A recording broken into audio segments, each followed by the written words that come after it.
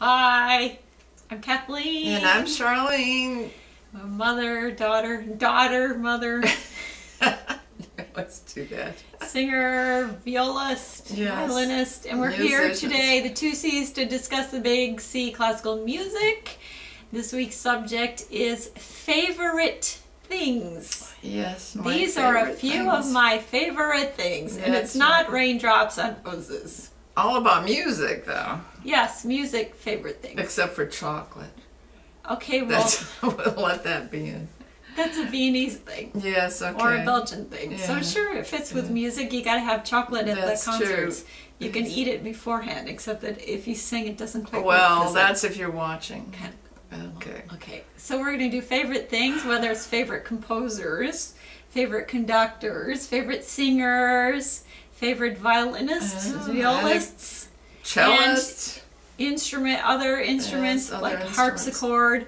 And you had one other thing, what you're calling the novelty. The novelty, whether they're concerts or operas or whatever that were really different that I like. So I don't know if you'd call them favorites exactly, but they really stood out and impressive. I was thinking, along with your novelty, you were talking about the bells, was I like the novelty of doing summer opera outside.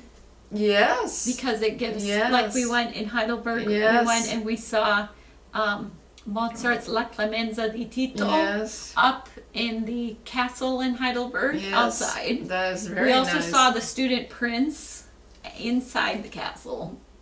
You know where this... Right, but it's still outside. It was outside. It's in the courtyard in the old castle. Yes. And they had the horse-drawn carriage come in. It's so impressive when you're at these places where and we've been to a few other outdoor things in Europe, but also in the States too. But I like the novelty. It's a favorite of mine to have these sort of different settings as opposed to being stuck in a dark opera house or concert stage. It makes a difference. Yes, it does make a difference. It's like playing in Jackson. We played concerts outside. That was kind of a novelty. Did you see the mountains in the background? Yes. And sometimes in Jackson, there's in the center there's elk antler big arch. And I remember your dad in Jackson. Right in the center of town. There's a park, and there's this huge arch, and they use the picture all the time. And your dad had a little group of I guess it was a brass quintet or something. They played right there in that arch. I thought that was kind of neat. That was very impressive. Well, that's kind of cool. Yeah, it is. Well, can you see the Tetons from Jackson Hole? Parts of them. It depends on where you are. Like when I was in the hospital with you, I had a great view of the Tetons. Woohoo! Yeah, so you were right there from the beginning. I am of the mountains. That's right. I am a Teton. No, you're not a Teton. Teutonic Teton. Yeah, okay. So, yes, you can. Depends on where you are in the town. Some, are blocked a bit because there are lower hills before you get to the big ones. So the hills are alive. That's right. With the sound of Teton. So, going back to favorite. Yeah, well, that's give me some, yeah. Well, okay, so one of my favorite singers would be Friederike von Stade. I mean, she's one reason why I thought, hey, I want to do that too. Even though when we lived in Venezuela, and the second year that I was at that Colegio Alemán de Maracaibo, the first year, for some reason, they didn't let me do choir, even though all the other girls were. It's just that I was a new student, and I was American. And for some reason, they didn't let me sing. But then after that, I got to sing in the choir, and I enjoyed that very much. So I like to sing. And everyone, when I was a child, always said I had such a pretty voice. Such a pretty sound. Anyways. So, but when I was 16 and you took me to the Met and we saw Rosenkavalier and she was singing Octavian. And I just thought, one, she was just really impressive that she was a woman playing a man, and then later she played a woman. Because at the end, in the inn, she plays a woman. So, and I like the sound of her voice. For some reason, it evoked an emotional response for me.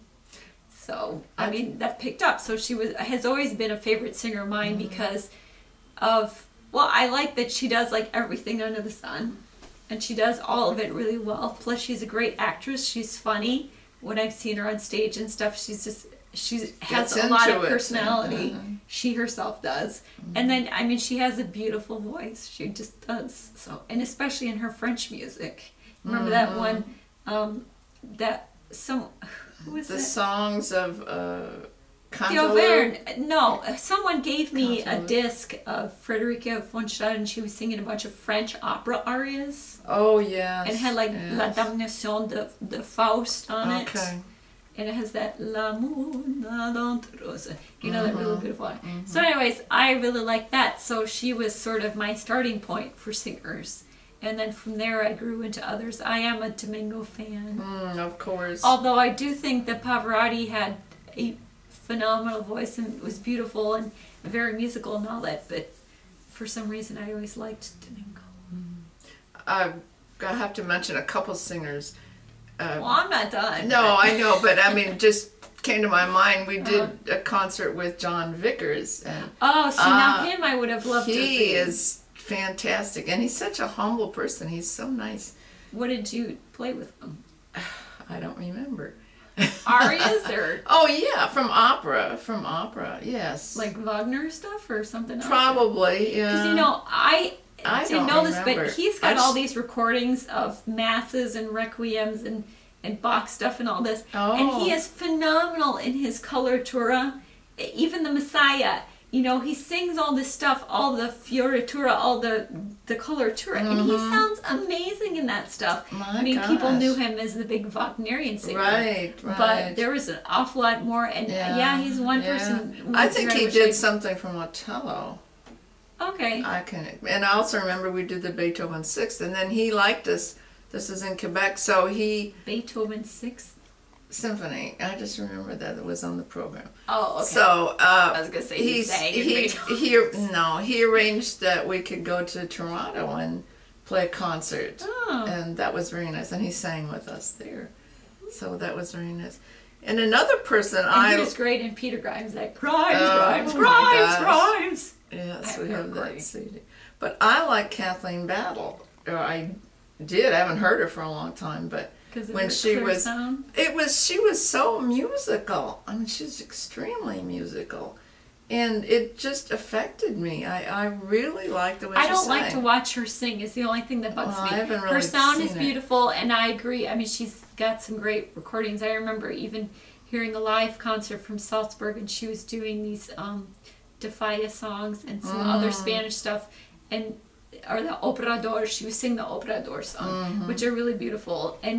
But then I saw her on TV, and she just was always doing these weird things, which I don't understand why she was doing that, because it didn't change her sound, which was at the time was pure. She had very pure sound. Very, she did. Very expressive. Really, very nice. Yeah. That's a good one. Yes, and somebody I like on records is Cecilia Bartoli. I've heard her just lately a few times, like I think it's, Vivaldi things and all this color. It's just amazing what she does. Yeah, because she's so perfect. She's so perfect, and things that are like duets in Vivaldi with some of the instruments. It's just marvelous what she does. I like also Monserrat Caballe. That's true. I remember that. And I remember seeing a scene of her on television. It was in Germany. They were playing this. I don't know where she recorded it, but she was doing Salome.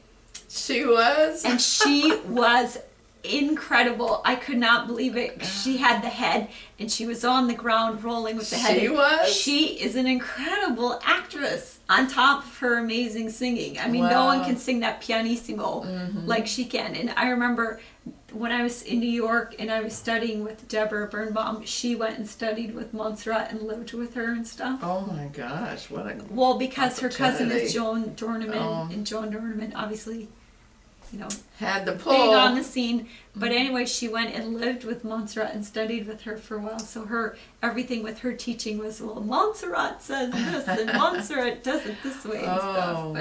And she kind of worked with her on how to do that pianissimo thing too. I can't do it. Well, I'm not a soprano. I can't get that high stuff. But I can do it on the middle note. But anyways.